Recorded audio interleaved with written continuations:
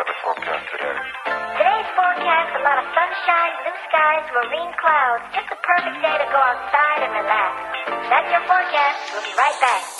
Yeah, sunny days, sunny days, sunny days. No clouds in the sky, about to get away. Feels like it's been a freaking decade. Welcome back to Contracts and Cocktails. I'm Kelly Bowling. I am Carolyn Smith. We're with the Coastal Estate team at Compass, We are. and we are going to talk to you today a little bit about, like, would you rather? So, like, fun things that we thought. This was a fun idea Kelly had. Interesting. I like it. You know, then Yeah. you get to know a little bit about us, too, and our whys. And you can think about, would you rather? Yeah. And tell us, like, I would love comments, like, would you rather? Which would you rather? Yeah. All right, Some of these we might get some trolling comments on, like our other. We have a video. How many views does that video have now? 700,000? Probably 700,000. People were very big mad. Yes, that big I mad. spent so much money on my bathroom. Yes. Let me tell you what, They weren't happy. And I'm not saying how much I spent on my shower. don't do it because they will come after you. The haters are going to hate. They think that I'm dumb and that I'm wasteful and all the poor starving children, and I spent that money on a place to poop. Yes, it does do the same thing it did before. This is and true. that you're bougie. Yeah, well, it is a little bougie, but I made it that way because I wanted it that way, and it's my forever home. So I'm not. We trying girls, I hate to say this, but we're in the bathroom a lot. We like a pretty place to poop. Okay. Yes. Put on our makeup, do all our things. Yeah. So. Okay. All right. So let's get on with it. Yeah. Would you rather live in an HOA community or a non-HOA community? Yeah. So my answer is a non-HOA community. And I honestly don't mind an HOA, and I think it's super important. I talked about this recently on TikTok, but I think it's super important to know this about yourself. Do I like all the rules and regulations? Do I like the structure? Do I want someone telling me you can't park in the street? You can't have your garage door open overnight? And your neighbors also have to abide by the same rules. Do you like that? Do you care if your neighbor doesn't keep your house up quite the same way that you would? Because I think that if you care about that, I always say, like, where we live, it's the charm of the beachside. Yeah. Because your neighbor's house might not look so great. But the problem is that, if you live in an HOA, did you read the rules and regulations? Yeah, that's before important. you committed. Yes. And that doesn't mean before you went to contract. It means during your inspection search period. and all of that. Yes. Yeah. Did you read the rules and regulations? Do you understand what rules you're going to have to abide by? So what Yes, about this you, is Kelly? important. What do you I think? also am a fan of the non-HOA. I have lived in both. And, when I did live in an HOA, here's a great example. We bought a water softener for the house, and the water softener company installed it on the outside of the property, not inside. Yeah. And it was there for about 18 months. And then we got a letter one day from the HOA that said, you need to build a shrub hedge or put a fence around that unsightly water softener on the side. Horrible looking water So softener. ugly. No, it really wasn't. And I was like, oh, okay. How often do you do these inspections? I asked. Oh, we do them every month. And I'm like, wow, well, whoever's been doing it for the last 17 needs to be fired because it's been there for 18 months. And so my husband begrudgingly, dug up some shrubs from the front yard just to, flip them the bird a little bit. Right. And stuck them on the side of the house. And, we carried on with our lives. That was the only thing that we ever had happen there. And now we live somewhere where there is no HOA.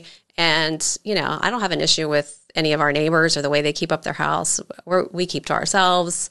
I don't want to have to abide by all the rules because some of them are super, super strict. Like you can't have your trash can out until a certain time of the day the night before. Absolutely. And you have to bring it back in by a certain time. Right. And what if you're not home? You're on vacation? Yeah. Do you have to find somebody to go do that for you? Or my favorite is that, which community I'm talking about. But I had a client bought in this one community. It's full of townhomes. And he had just moved in and he was having his cable installed. So the cable guy parked on the street. It's daytime. Yes. The cable guy got towed.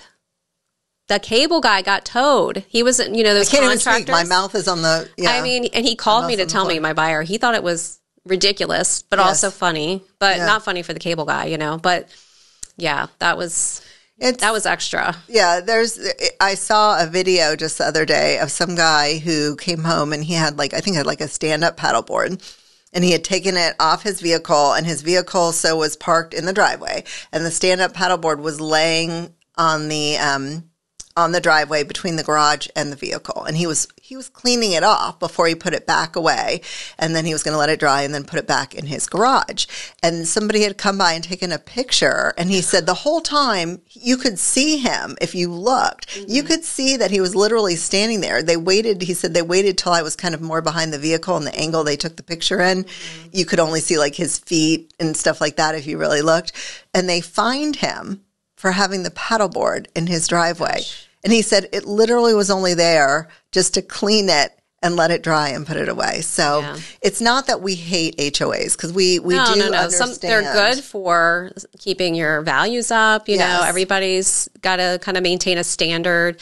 And if you like rules. that, and if you don't mind following the rules and you don't mind, the rules that they have, then it's great. It really is. And some are more strict than others. So it's always good to find out how strict are they. Like maybe ask the seller, like, I know it says this in here, but can I get away with X, right? And they should be honest and with they you. And they do keep your, neighbor from painting their house neon green and purple. I mean, seriously. How many listings have we seen pop on where there's like a bright pink house or a bright purple house and we're just like, oof, to each their own. Right. And I mean, you don't necessarily want to be that person's neighbor. No. But I do love the fact that, like, especially beachside here, have you seen the people that do the murals on the front of their house? I love those. Yeah. I think that's such a neat piece of art to have on your house, and you live at the beach, so I think it's kind of cool. And remember, most municipalities do have some sort of regulations. Yes. And depending on the municipality, those can be strict as well. So, I mean, not as strict as an HOA typically, but, you may have rules anyway, like you can't park your camper in the front yard or leave your boat in your driveway. We had that happen when we were renting in Indialantic. We had a boat that was in the driveway because they were working on it,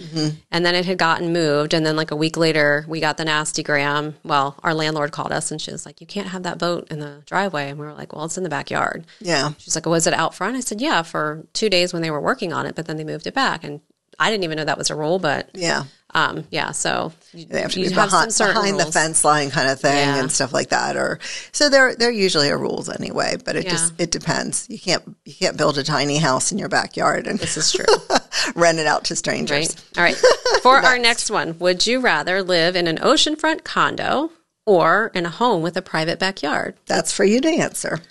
For me, I like the house with the backyard. I have dogs. I don't want to be trucking them down the elevator and the stairs every time they have to go outside because let me tell you, they stand at that door to go out all the time. It's like, I just let you out. Or you'll let them out, and then they're turning around wanting to come right back in. Yeah. So it's like a revolving door at my house. I can't even imagine. And, I'm sure if I lived in a condo, I probably wouldn't have the dogs because they do have some strict rules. Yes. I'd have like a little pocket dog and, you'd figure that out. But I like having a private backyard. And my kids, too. They're noisy and they like to play in the pool. The neighbors I can imagine them at a condo complex. They'd be out there horsing around screaming like somebody's like murdering them. I sold a condo to a single mom, and she was posting about how her daughter was doing TikTok videos. And they had downstairs neighbors who would started banging on the ceiling. Oh, yeah. Because she was doing the dancing videos. Oh, okay. Mm-hmm. Well, TikTok on, girl. Like, it's your group disturbing the down one. Yeah. I struggle with that. I'm not a condo person just because I tend to I'm with people all the time. So then when I want my privacy, I don't necessarily want to ride the elevator with you. Not that I don't like you or whatever, but I might be done talking. Yeah, you're done peopling for the day. I'm done. Yeah, it's a little peoply in there. Yeah. And so there's some of that. But then I think, at some point, could I see myself maybe, I wouldn't do oceanfront, but maybe like riverfront. Could I do like a riverfront, not necessarily a condo, maybe a townhouse where I still had some yard and I could walk out and I would have a garage, like a private garage, and so I wouldn't be sharing an elevator with you? Maybe. That's not a bad idea. Yeah, not today. That's a good in between. Not today. One day maybe. Yeah, one down when I get a little older. So the next one, would you rather vacation where it's cold, skiing, or warm, tropical? I want to do warm. Sorry. Yeah. That's why you chose to live in Florida still? Yeah. I can't. The cold kills me. I mean, I don't mind going where it's cold for a very short period of time, especially if there's a lodge and they're serving like peppermint schnapps. That works for me. And I can look out and I'm like, oh, isn't it beautiful? But I don't want to stand in it. I gotcha. Yeah. I think traditionally our vacations are always somewhere warm and tropical. Yeah. But one year we did do a trip to Whistler, and my husband and I, and then our son, who is now 12, but I think he was like maybe 2 at the time. Yeah. He was just a little guy. He couldn't ski or anything. And I actually loved it. It snowed every day that we were there. We went in like February or March. I'm trying to remember, but it was still snowing every day there. Yeah. And it was very cozy. There was like, a warm fire, and our room was literally directly over the Starbucks. So you just smelled like hot coffee all the time. That's not bad. No. And You would just have to add your peppermint and it's schnapps. like we were eating all the comfort food. We were eating like wings and pizza, and you know what I mean? Like just living it up, pancakes for breakfast, like, all the comfort foods that you eat when you're cold, and all bundled up. And it was freezing outside, but we had a good time. We did like zip lining through, it was freezing, but you have so much gear on. We did a lot of fun stuff. I think that's the most adventurous vacation I've been on, and I would love to do that again one day, but that flight is so long. And then once you get there, it's like a 2.5-hour drive in a car to get up to the resort. There's cold places that are closer. There are. Colorado. That was epic. That was like a kind of like a bucket list trip that my husband really wanted to do, and I even took like snowboarding classes. I don't do sports, but I did okay. She rollerbladed in the office, so there's that. Yeah. Yeah, not for me. I have a electric blanket on my couch all times of the year. We I also have those heaters in our office. We have heaters in our office. Yeah, I'm cold all the time, so that doesn't work for me. All right. So the next is, would you rather go out to eat at a fancy fine dining restaurant or have a meal at a casual hole in the wall? What's your preference? I think for me, it's definitely the casual place. Yeah. My husband does not like to get dressed up. So it's like shorts, flip-flops, T-shirt all the time, no matter what. If we're going to go somewhere that's a little nicer, but not super like fine dining fancy, he will throw on a pair of jeans and like his dress flops, right? Fancy. His dressy flip-flops. His dressy flip-flops. Yeah. But, it's like uptight, and like the menu items to me are a little weird. I'm not very adventurous with my food. That's for sure. Never have been. I'm like a creature of habit. I get the same things all the time. Yeah. So for me, definitely the casual hole in the wall. Yeah. It's funny because I thought I was going to say hole in the wall, and I do love, like, on a regular basis, I don't want to be going out to fine dining all the time. I want to pop in. I don't want to be like dressy. I want it to be comfortable and cozy.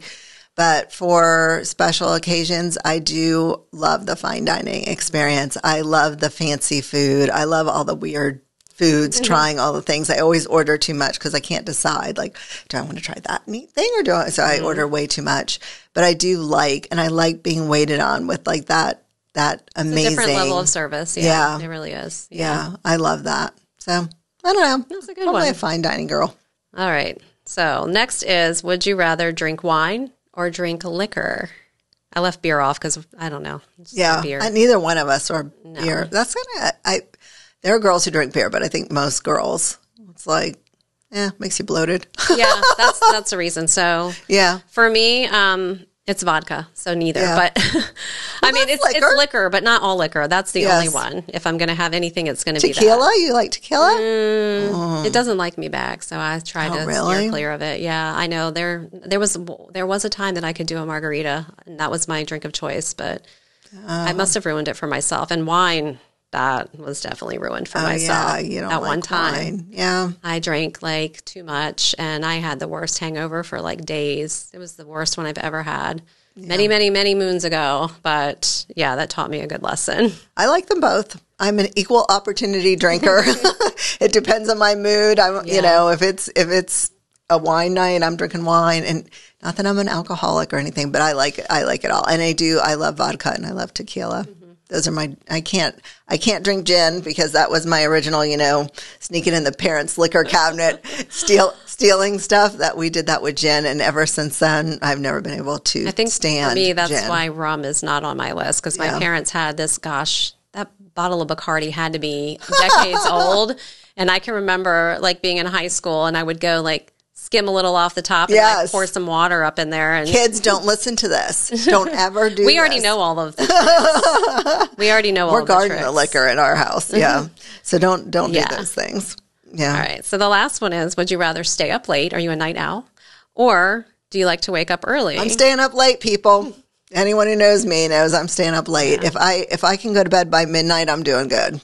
I would, and if I could, I would stay up till like 2 a.m. If I didn't have to get up, and I used to, you know, in the last 5 years, probably I need a little more sleep. But I used to stay up till 2 and get up at 6. It was 4 hours a night, and I was So good. like, you know, I can't even imagine. It's been a long time since I've been able to be functional at that hour of the day. And like having been awake that many hours, I think lately it's been waking up early. Yeah. I go to bed early, I wake up early, and I have all this time that I'm totally wasting. I need to do better things with my time. You're allowed to waste time. Yeah. You're supposed to waste time every I like day. lay there and then I scroll like social media, TikTok, read emails, whatever. I Yeah. should be reading books because I don't do that in the middle of the night anymore.